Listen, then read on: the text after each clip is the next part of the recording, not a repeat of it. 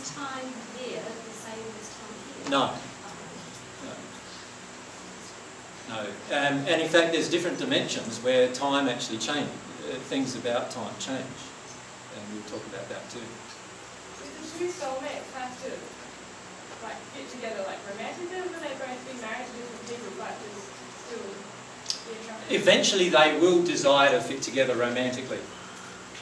So I've been single for 4.5 years waiting for my soulmate to appear, and she appeared a few weeks ago. Does she know that? No. Get back to this.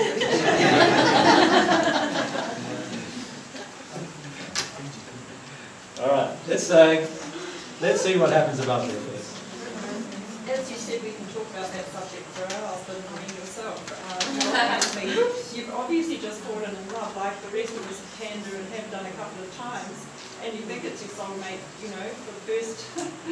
No, I haven't just fallen in love. I've been in love 2,000 years. I just recognised it. I saw who she was in this incarnation. Is that the same person as like in your first reincarnation then? Yeah, not the same physical person. But it's the same. It's the same soul. Yeah. It always has to be. Sorry? It always would have to be. It always will have to be, yes. Yeah. But she's not aware that of who she is. She's not aware yet of who she is at the soul level. She feels an attraction for me, but she's a bit confused about it. So, Does she know who you are? well, she knows who I claim to be, shall we put it that way? What would you think if somebody come along and said, honestly, he would say, honestly, it's not going to be like that. Did she go to say, Mary, I found you? No, well, I don't want to scare her to death before. But you can see the obvious problems, you know, like I'm saying I'm Jesus, and you know, naturally she's got some issues with that. So she doesn't have any memories or...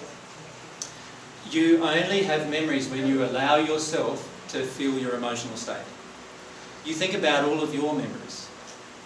When you want to bottle up a memory, you bottle up the emotion, and so you forget the memory.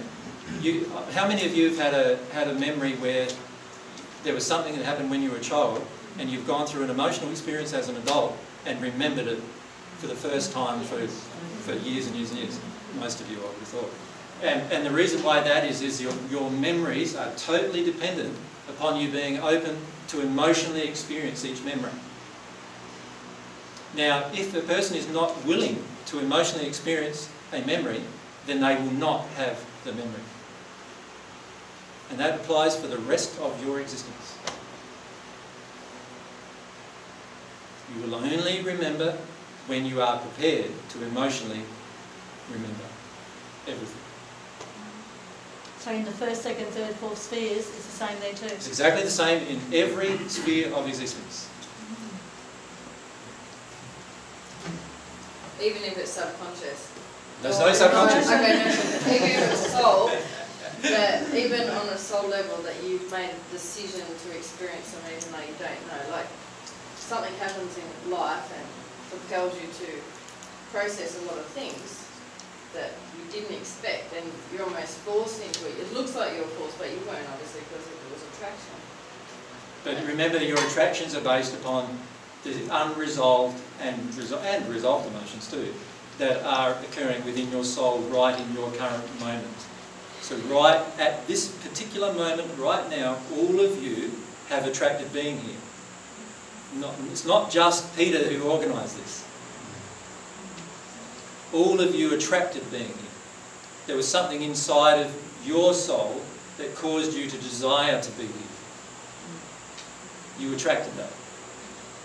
What happened when you remembered your crucifixion?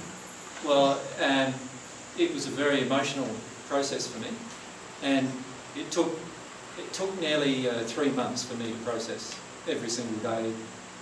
Was it agony? Yeah, I went through all the physical pains as well as all of the emotional pains that I experienced at the time. Yes. In this lifetime, how long have you known who you are? And When were you first aware? my memories began when I was 2, in this lifetime, but I was not prepared to accept them until I was 33. Funny that, how incidents. And I'm now 44, so I've been processing them for 11 years. In your growing up at the time, did you have memories that you lost in your growing up? Yes. And how did you resolve those? I didn't when I was growing up, but after 33 I began to resolve them by experiencing every one of them. So I've had to experience my life. The process of remembering anything is about experiencing it all emotionally, and I've got 2,000 years of that to do. Does that make sense? It's amazing you've got time to talk to us. Talking to you is helping me process some of my emotions. Did your parents, when you, like you say, you started at 2, so did your parents pick up things that you would say? Or It began, and I react to them? trod on a nail when I was 2, that went straight through my foot, and lots of emotions started coming up then, and confusion, and I had lots of fears as a result. I had part of my bowel removed because I was so afraid, and it just went on and on and on as I was going through different emotional things from that moment on. So it's a process of remembering everything emotionally. And of course at that age I had no idea what I was dealing with, and of course didn't want to either.